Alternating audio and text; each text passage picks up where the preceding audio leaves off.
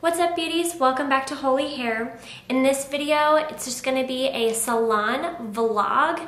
I am going to be doing my hair and my sister's hair. I'm bleaching my roots today. I get a lot of questions on what formula I use for my roots, so I'm breaking everything down for you. And then I'm going to be doing my sister's hair, so we're going to be moving up 2 hand-tied rows in her hair, and we're going to be doing the hidden bead method. So we're going to be hiding the beads in each row, and in each row of her hair I'm doing 5 wefts. So I'm going to kind of show you how I place those wefts. So if you're interested in learning a little something and hanging out with me and my sister today while we do our hair, then stay tuned for the rest of this video. Let's go, let's bleed, let's hit, let's go. Holy hair, let's go, let's go, let's go. So my sister's on the way, but I'm going to get a head start on my hair. So I'm going to be obviously doing my roots today.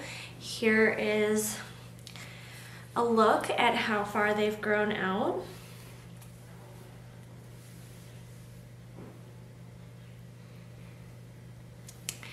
And it is time to do these roots.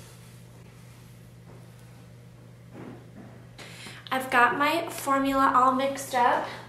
I'm going to be using Schwarzkopf Blonde Me with 20 and 40 volume. I mixed equal parts 20 and 40 to make kind of like a 35 volume, and I did a 2-to-1 ratio with the developer. So I did 30 grams of lightener and 60 grams of developer. And then I put in 2 packets of Sweet and Low so that it does not burn my scalp. And then I also put in some Olaplex. So I got that all mixed in. And then I'm actually going to put on some of this Olaplex bonding oil just all over my hair because I want to give it some protection as I'm coloring it. So I'm putting a good amount on my hair, just kind of like root to end. I try not to get any overlapping, but if I accidentally get any lightener on any strands of my hair, I just want to have some sort of protection on there. And as you can see, I have my mirror set up.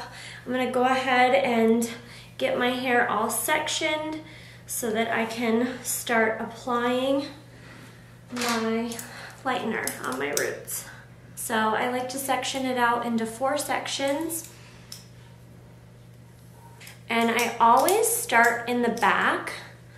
I do the back 2 sections first before I go on to the front of my hair. Because I feel like the back is darker naturally than the front, so I want it to sit on longer in the back. Alright, so I have my sectioning on my sides, and then I'm just going to split the back down the middle into 2 sections, and I'm going to start applying my lightener. So I like to do the perimeter of each section first, and then I go into the interior of the section. So that is how I'm going to be applying my lightener on each 4 of the sections that I have on my head, and then I will put a processing cap on and process for about 30 to 40 minutes, and I usually go under the dryer for at least half of that time.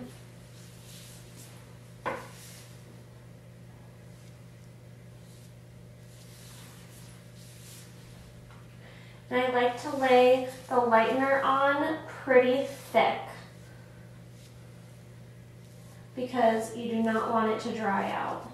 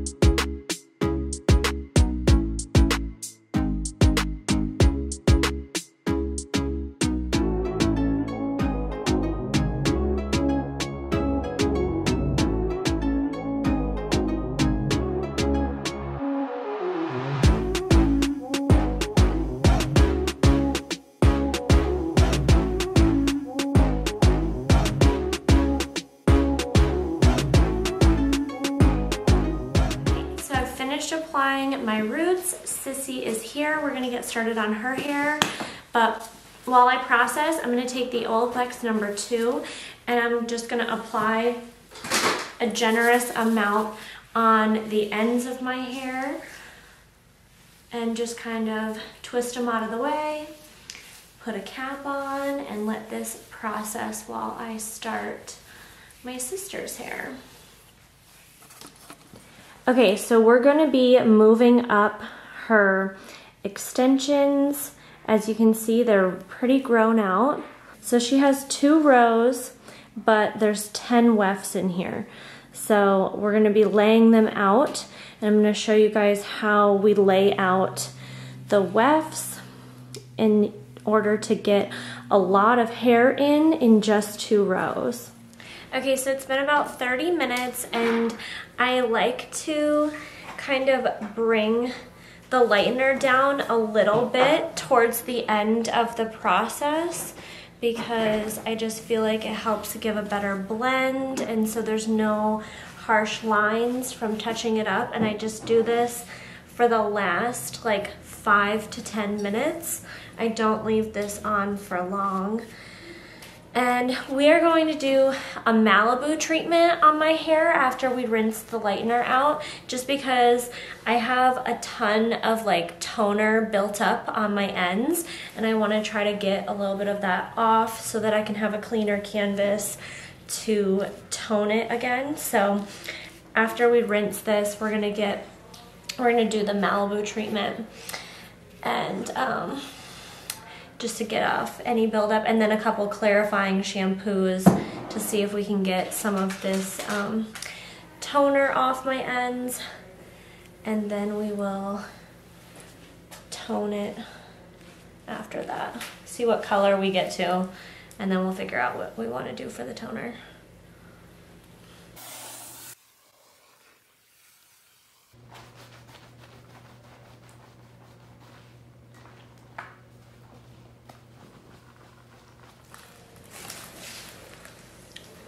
Good break. Cheers. All right, so we got my Malibu treatment sitting on. I'm using this Quick Fix. It says you only have to leave it on for 5 minutes, but we're gonna leave it on for a little bit longer, see what happens, and then go from there. We're having a little snack break. Sushi break. Sushi break. And then I'm gonna start on my sister's hand-tied extensions. Okay, so we're starting on the bottom row of her hair, and I have her sectioned out right here. This is what her sectioning is gonna look like. And you wanna make sure that you're at least 2 fingers above the ear whenever you're doing extensions. So I'm taking, cute. So I'm taking sections that are about 3/4 of an inch wide, and I'm kind of scooping down a little bit just to give a little more hair in the bead, and then we are going to just pull the bead through. You want to make sure that the bead lays flat against your client's scalp. So whenever you're clamping it down, you want to turn the pliers up against the client's scalp. You don't want to clamp it like this. You want to clamp it like this. Does that feel too tight? No. Okay. So you want it to be tight, but you don't want it to be too tight. And then we're just going to do the same thing all around her head for the beads.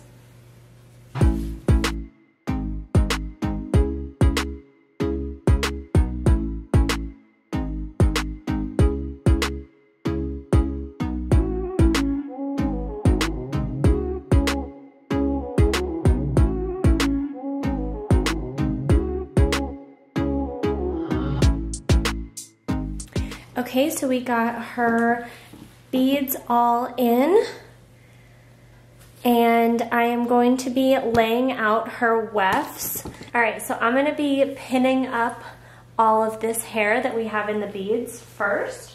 so that I can lay out the ones on the bottom. So I'm just going to pin this hair up. And then we're going to start pinning our first row. So we have 5 wefts, so I'm just doing 2 on the bottom, and then I'm going to bring this hair down, and the beads are going to be in the middle, and then I'm going to stack on top the other 3 wefts. And as I'm layering these in, I'm kind of starting from one end and then going all the way to the other on either side. And see how this one doesn't make it all the way to the end? That's totally fine. And yes, there is just casually a towel on my head. I'm like sitting here editing, cracking up. I didn't even think about it when we were filming, but we rinsed the color out of my hair and we have not toned it yet, so I'm not drying it, and yeah, there's just a towel on my head, no big deal. But I get a little crazy with these pin curl clips. I just want to make sure that everything is secure and in place, and so I do a bunch of clipping with these little pin curl clips, and then I go in with some bigger clips here in a minute, and just to like hold it in a little more securely. Okay, so we have these all clipped in, and the ones that we have clipped underneath the beads, they're secured in with those little clips. So I'm not going to clip on top. I'm just going to leave them like that so that everything stays in place for us to go ahead and sew. I have my double string going with the curved needle, and I like to do a double string whenever I sew because I feel like it's more secure and it's easier to secure it on either end of the hair. So you want to make sure that your wefts are all laying really flat and, you know, tight. And when I say tight, I mean not loose and hanging down a little bit. You want to make sure they're just upright where you want them sewn, and they're tight up there.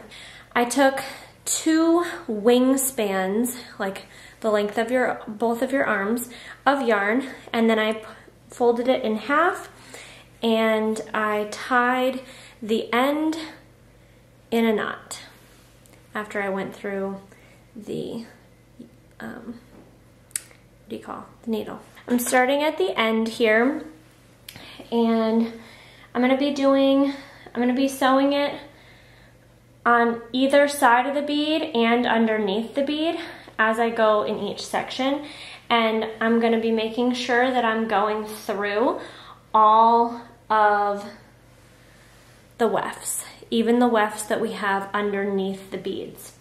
So I do the first stitch right there, and then I'm going to go on the end, on the corner, and then I'm going to go into the rest of her hair.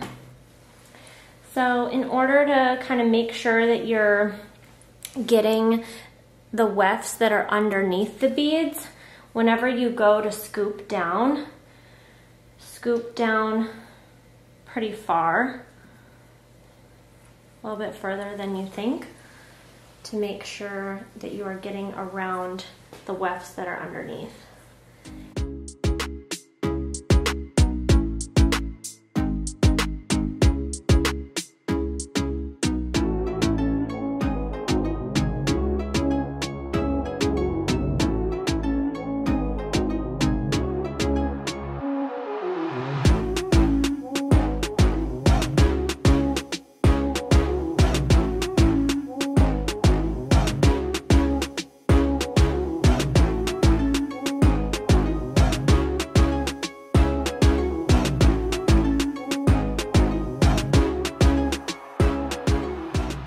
When you're sewing and you have wefts underneath the beads and you want to make sure you're obviously getting those wefts, you can take your hand and go underneath as you are sewing this through, and you can feel that you're scooping it under all of those wefts. So you want to just make sure you're getting the thread through all of those wefts, and that's one way to do that.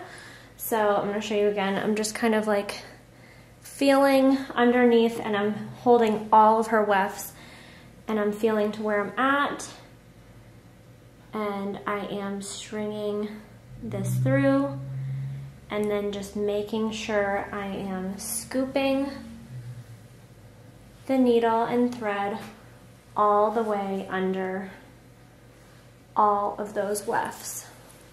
And this just takes practice, you guys. Like, if you're just starting out doing hand-tied extensions, don't get discouraged. It's not an easy thing to learn, and you'll tweak things as you go along. Just like anything with hair, like, we're always tweaking things, we're always learning, we're always growing, we're always changing things. That's what I love about the hair industry, is that you learn from your mistakes, and on the next time you can do things differently. Okay, so as I come to secure the end, I like to kind of go in at a diagonal on the ends here, because I feel like that just makes it lay really, really flat. And so I do a couple like that, and then I go backwards like 1 or 2 stitches so that you get a really flat, secure part at the end here. Okay, so all we're gonna do to secure our sewing is we're going to cut the string, and then since we double strung it, you're just gonna take the 2, you can't even see the string, you're just gonna take the 2 strings and you're gonna tie it in like a triple knot. You can double knot it if you want. I like to triple knot it. And then just trim the excess off. And then what we're going to do now, just to kind of finish this section off, is I'm going to comb the hair down to make sure we don't have any knots or anything. And then we're going to lift all of this upwards, and see these little pieces here that are, this is just hair from underneath that got pulled up into the sewing. So we're just gonna pull those hairs out so she doesn't have any tugging with those. It'll give you a really clean section.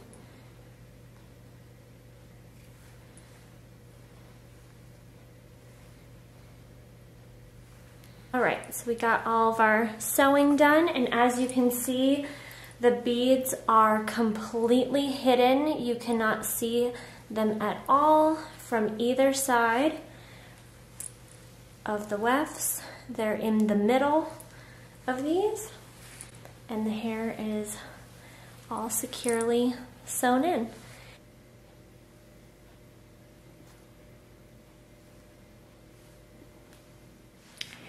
Okay, so obviously my roots are a little yellow. So this is gonna be my raw lift after I have lightened my roots. And this dark right here, I just wanna point out, I did a root shadow like 3 weeks ago with the 8VB, and that's just what this is. So this isn't like brown hair. It looks really dramatic and weird compared to the lightened pieces, but I'm not worried about it because it's gonna blend in and it's gonna all blend. So it's totally not a big deal. So here's the game plan. So I'm gonna mix 8VB to tone my roots, and I'm gonna mix this with clear to dilute it a little bit because I want it to be more like a level 9. And then for my ends, I'm gonna do equal parts 10T and 10P. And when I mix my root color, I'm gonna be mixing it with the Shades EQ gel processing solution because it just makes it thicker to apply on your routage.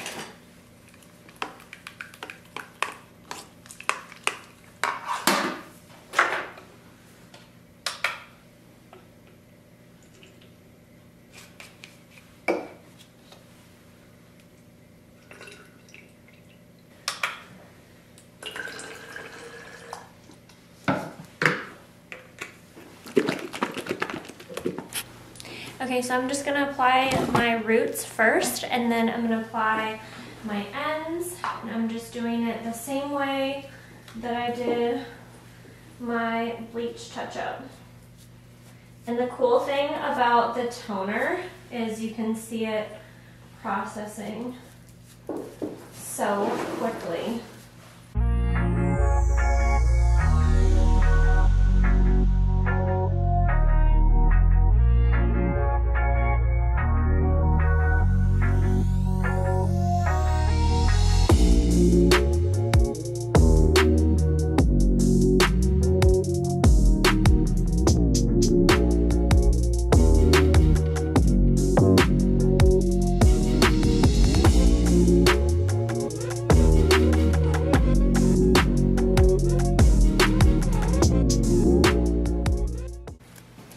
So as you can see, it's already changing, and I literally just put it on this side.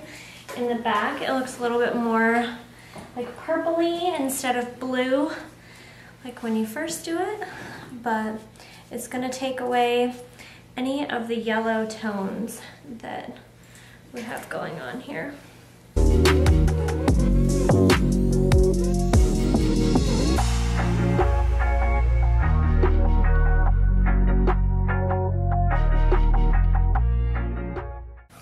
Okay, so after I get it all applied, I'm just taking a wide tooth comb and I'm just kind of pulling it down a little bit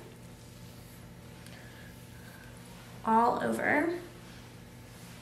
And I'm gonna put on some of the Olaplex number 2, just a little bit so that the color stretches a long way. I'm just gonna run this through my ends real quick. You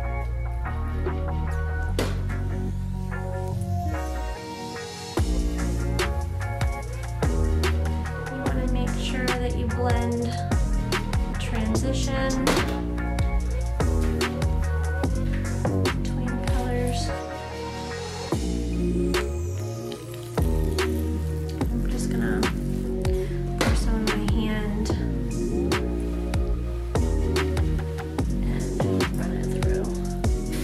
just gonna wetting it with a spray bottle so that the color seamlessly can stretch and blend.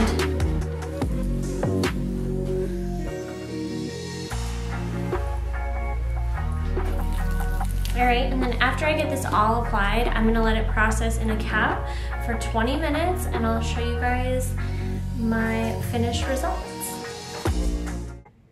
So before we finish my hair, I gotta finish my sister's hair. So we're gonna go on to her top row here, and I'm doing the same method that I showed you guys for the bottom row, and I'm just going along, placing her wefts below and above the beads, and I'm gonna go ahead and get them all sewn in. And we're doing this row really close to her hairline. So I did it at a diagonal at the front of her hairline, and I'll show you guys kind of what that looks like after it's sewn in. But the placement's a little bit different, and we have the beads in the middle just like that. And then I'm going to place some more wefts on top, get her sewn in, and I'll show you guys her hair when it's finished.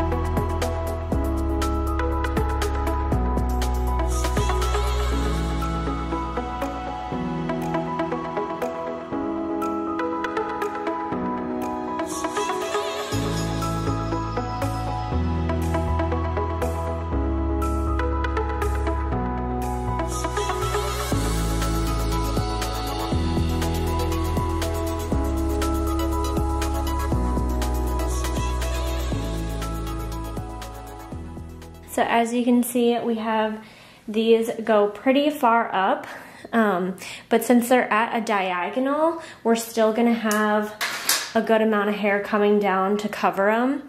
So we don't have any issues with blending. Her hair is dark too, so it's easier to blend extensions in with dark hair, but I love how full this looks around her face and looks very seamless, and you cannot see the beads at all.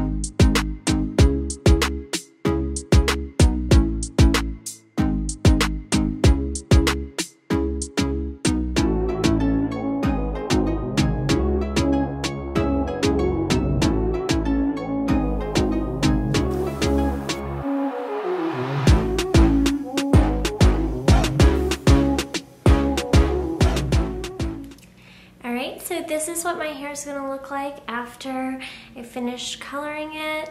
Huge difference. I know that the roots look a little bit purple, but they'll fade out to more of like a platinum-y blonde. I wanted more of just like a blonde look. I felt like my hair was like super gray silver, and I just wanted it to be a little bit more blonde.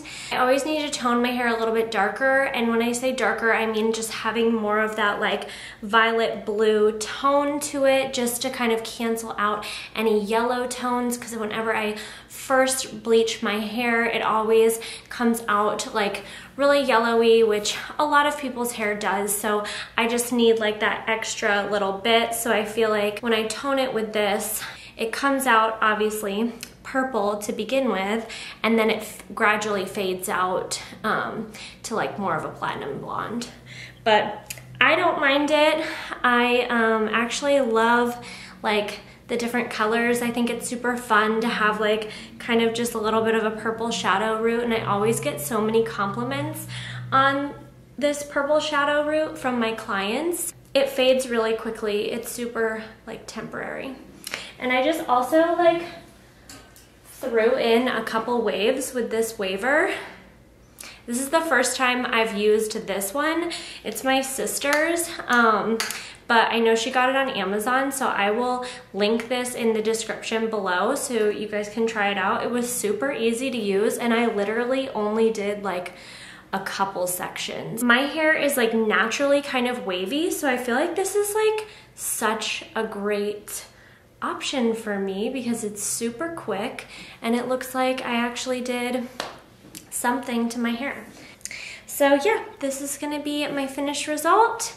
So I hope you guys enjoyed this salon vlog type video with me and my sister doing each other's hair. If you guys wanna see more videos like this, give this video a thumbs up, leave me a comment, let me know what you thought. Don't forget to hit that subscribe button, and thank you for watching, and I will see you in the next video. Let's go, let's bleed, let's hit, let's go.